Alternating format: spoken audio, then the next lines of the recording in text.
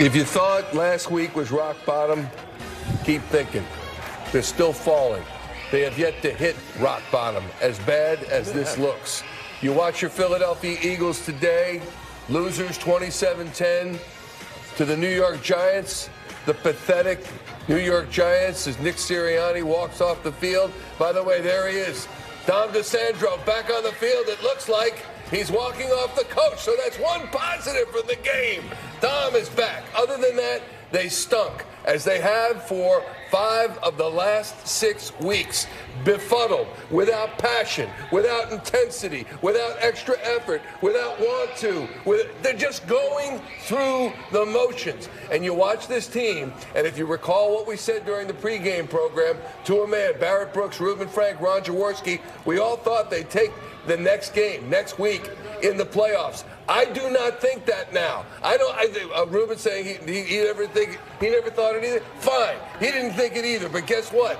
This is where it ends for the Philadelphia Eagles in the regular season. A loss to the New York Giants, a loss to Tampa Bay. Next week, it says right here, there's nothing that they're going to get fixed from this week to next. As you look at this, and there's Matt Patricia. Matt Patricia, who's dropping a man with consecutive 10-sack seasons back in coverage. And the same with Josh Sweat, who's not covering the guy he's supposed to cover when he is dropped back in coverage.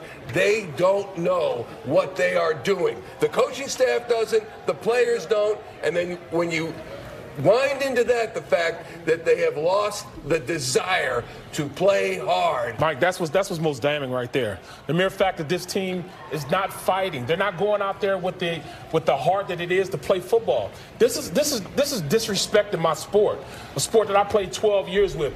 I have never walked off the field the way these guys are walking off the field right now. I mean, they don't even look mad. They don't even look pissed off. It's like they're just out there just going through the motions. I mean, come on now. This doesn't make any sense to me. There's A.J. Brown hugging Grant Calcaterra, hugging his teammates. We don't know his future, but it didn't look good the way he left. Yes, Reuben. Just to put this in perspective, we talk about the worst collapses in NFL history. There's never been a team before that opened the season 10-1 and didn't win 12 games, and they had an extra game to do it. It's never happened. This is one of the greatest collapses in history, to be where they were a month and a half ago and be where they are now. And not just losing, but getting embarrassed and humiliated on a weekly basis by bad teams, bad quarterbacks, journeyman quarterbacks. It's as shocking as anything we've seen. People talk about 94 and Kotite 7-1 to 7-9. That was never a good team. They weren't in the Super Bowl the year before. This is a collapse that's unprecedented, not just in franchise history, in NFL history. I will try to simplify it, if that's possible. Go ahead. The eyeball test. Yeah. We all watch the game. Millions of fans of the Eagles watch that game this evening.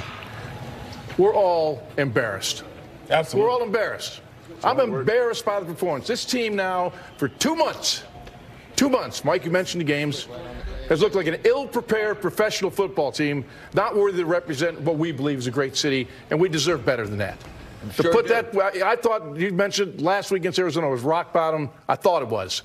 The way that team came out today, I'm embarrassed for them, for the preparation, the time the guys been to put that kind of product on the field against the New York Football Giants, a team they are better than. I know I'm probably crazy. Not just that. I mean, the fact that Dallas was down 10-7, and they were already falling apart. They had a chance. I mean, look, Dallas probably wasn't going to lose that game, but it was 10-7. You're correct. Washington's up 10-7, and the Eagles are already falling to pieces with a chance to maybe win a division and get a number 2 seed.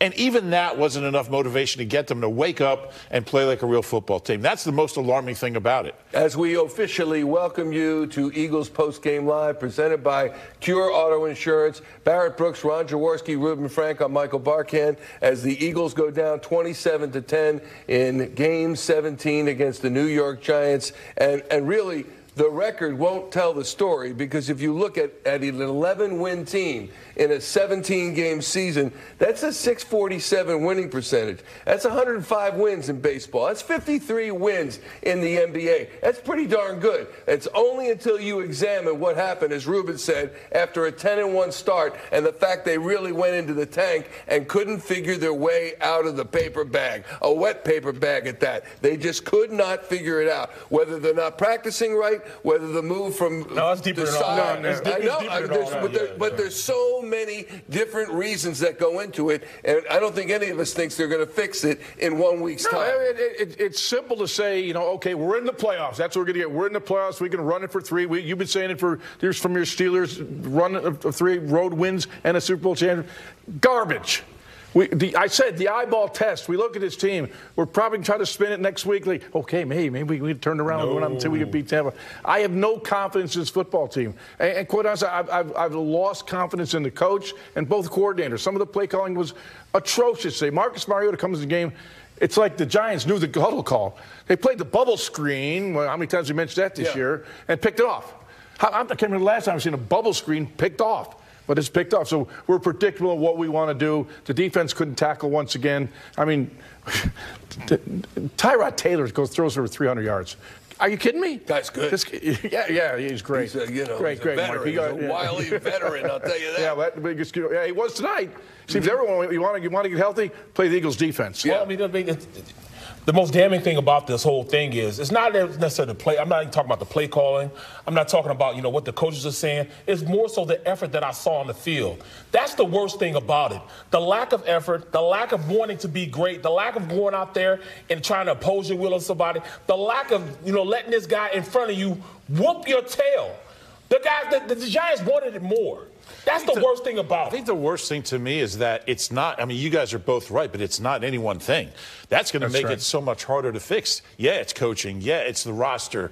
Yeah, it's personnel. Yeah, it's the schemes. Yeah, it's the effort. All those things are true, but it's everything. Yeah. Like, how do you fix all that stuff? Yeah. Well, certainly don't do it in 6-7 days. Well, then let's reverse design it, if you will. And as they say, what made them win all those games to a 10-1 mark? They didn't play, paper champions. They were playing good football. They weren't playing great football. They masked the performance because they were winning. We all found a way to say good things because they were winning. Oh, they're tough. They're gritty. They know how to win with the game in line. But eventually that catches up to you. This is the National Football League. These other coaches, these other players are highly paid as well. They make you play to your weakness. And if you've got weaknesses, eventually they get exposed. And that's what has happened with this football team. As time has gone on, their weaknesses have been exposed, both defensively, especially in the last week. But today, even offensively, we couldn't be a drop today. It was awful from the offensive and defensive perspective. Mm-hmm. If you can't be a drop, you're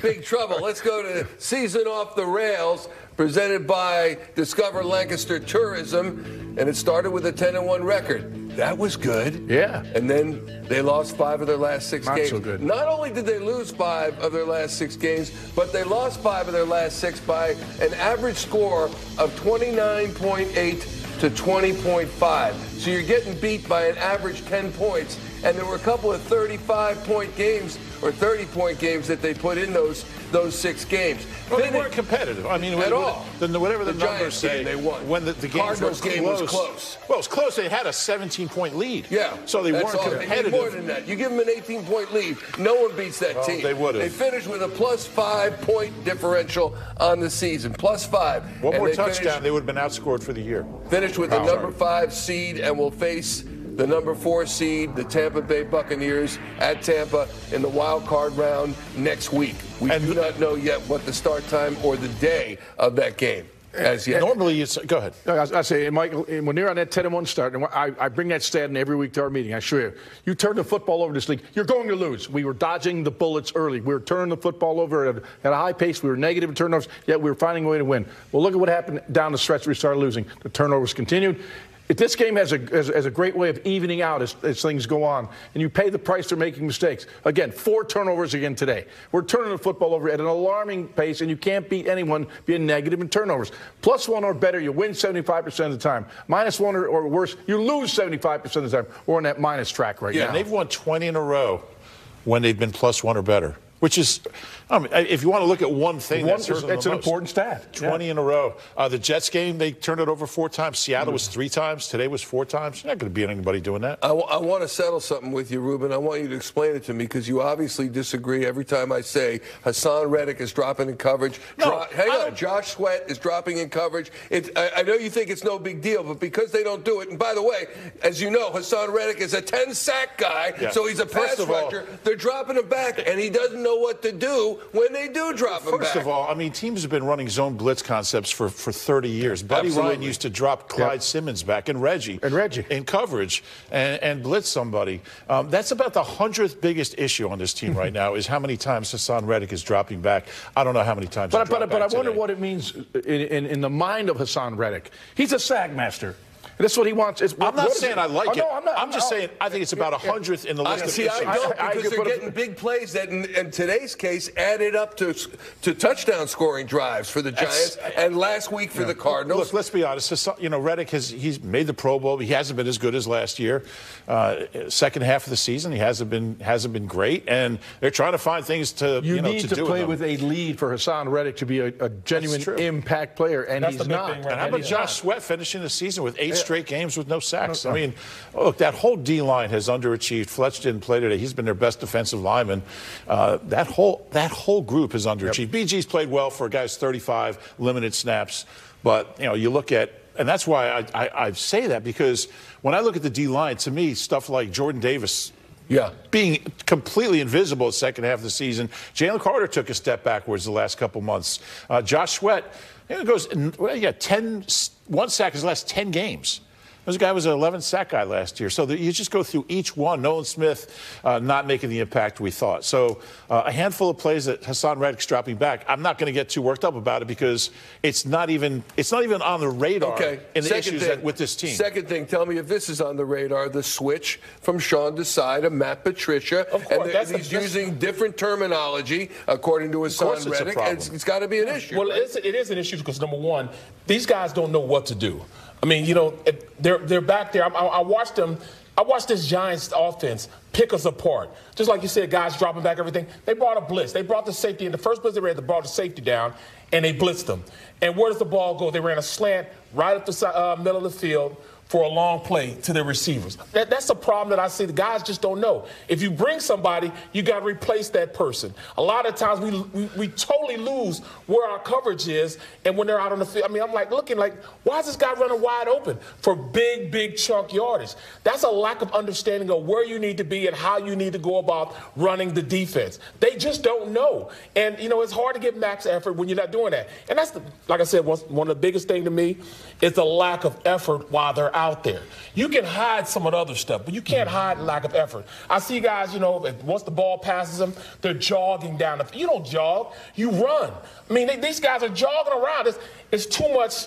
It's too much laissez-faire attitudes out there. They just don't care. They don't give a damn. And I think perfectly put. And Reuben, you're at practices as much as you can see. Are they going all out? Do you like what you see? Look, you watch practice, you can't tell that this is a team that's fallen to pieces. I mean, the practices are fine.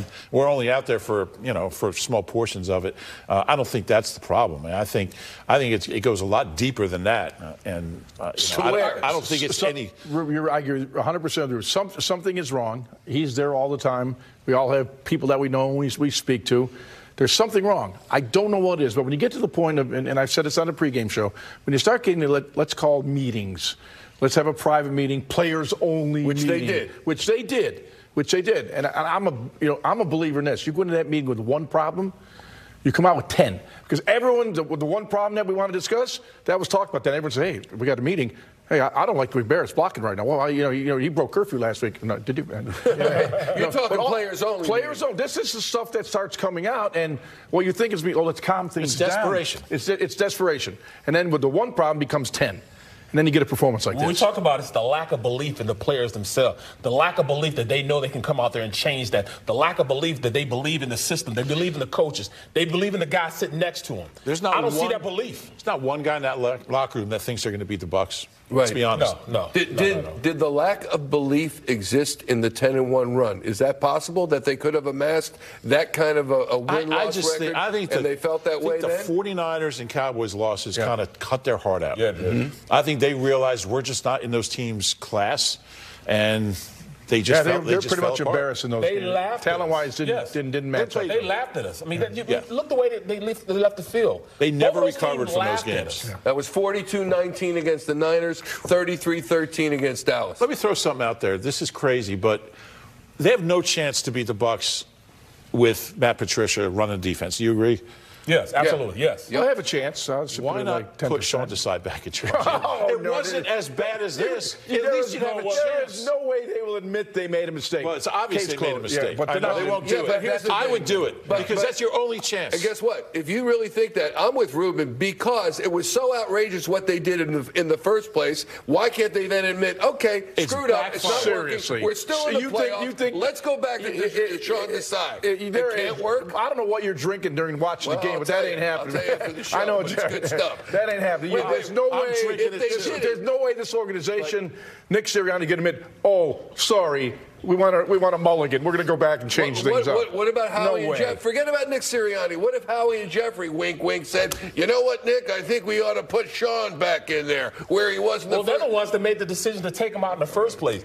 I mean, come on now. I don't believe that the coach said, hey, look, I need to put, take, Desai out and put Matt Patricia. And here's I don't think that was his call. He's just not going to do that. That was his guy. I liked the decision when they made it. Full disclosure. I did. I thought things were so bad. You're waffling and you're flip-flopping. Okay. I didn't. No, I'm changing my mind. And I was He's flip-flopping. I was wrong. Okay, but here's the at least you admit he's wrong. Here's the bigger question. Would it help? Would it help if that happened? Can it be any worse than what we just saw? No, but you've already said it. You've already said it. The things that are wrong right now are things that can't be changed right now. They have to wait until the offseason. You know what I'm saying? It's personnel.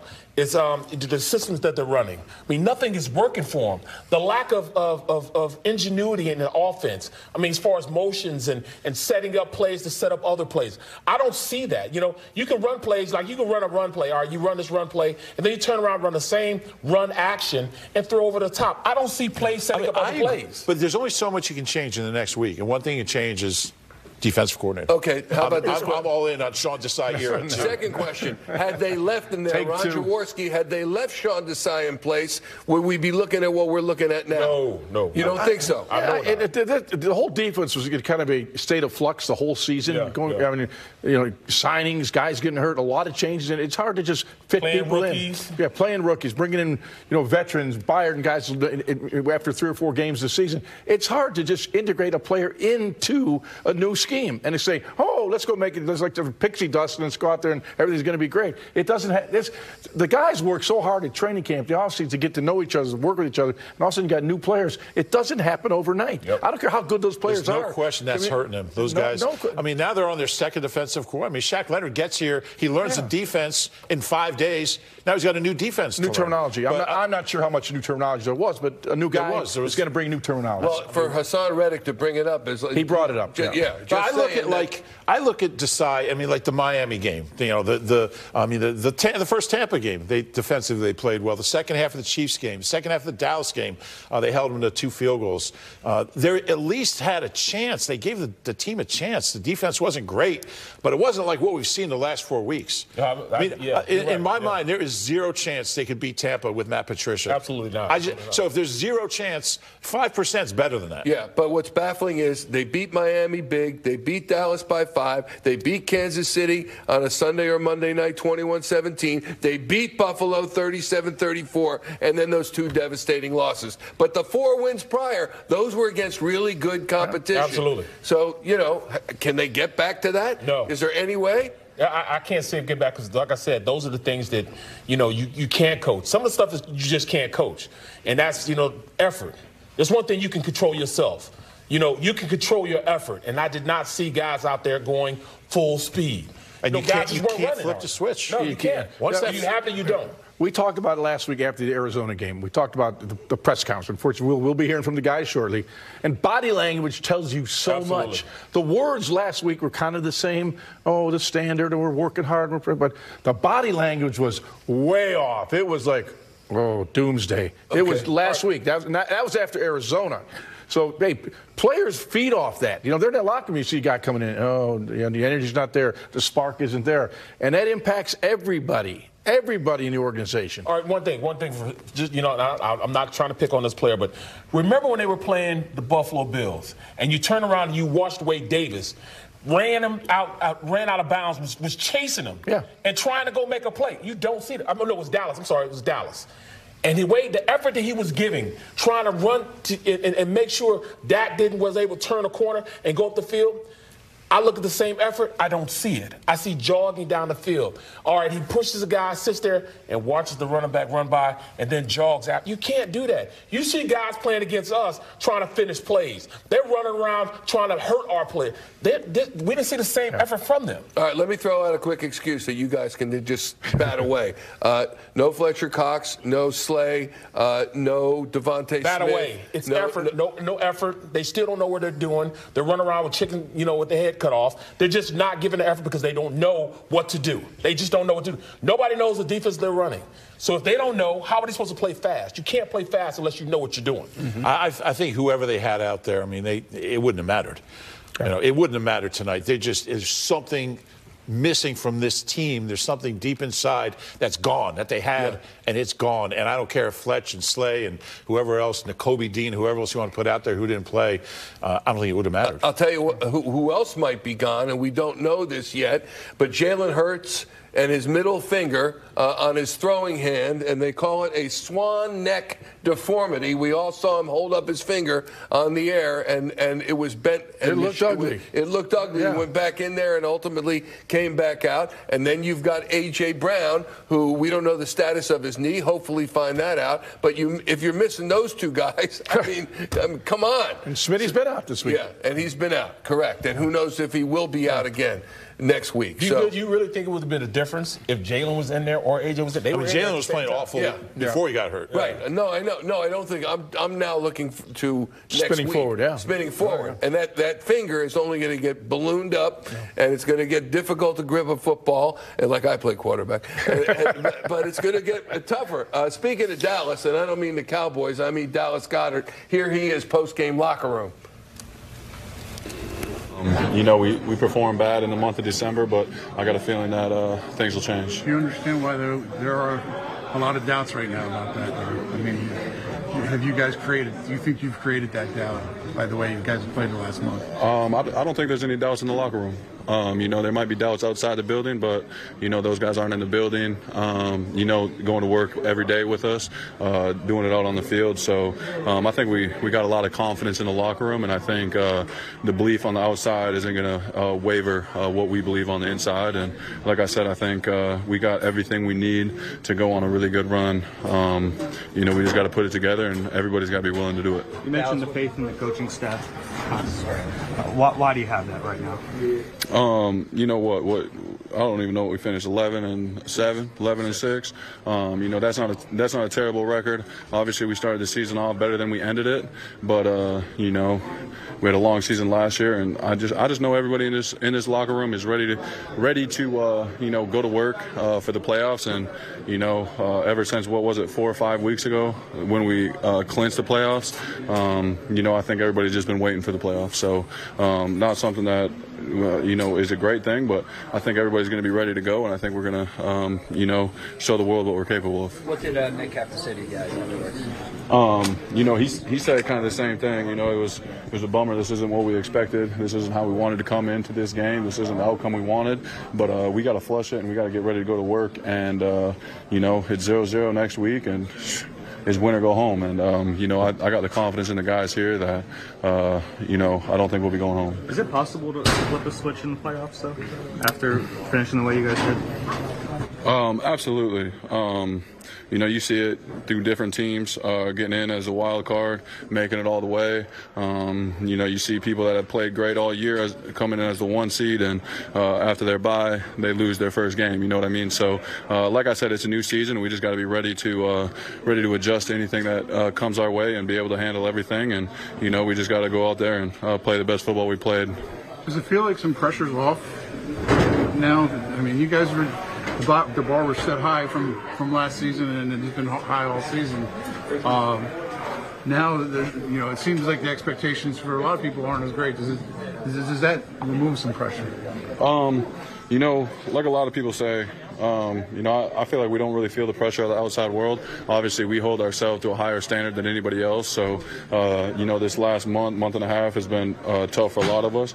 But like I said, it's a new season starting, and we got the leaders, we got the vets in this room, we got the young guys that can come and make a difference for this run. So, we just gotta come ready to work and go and show our best football next week.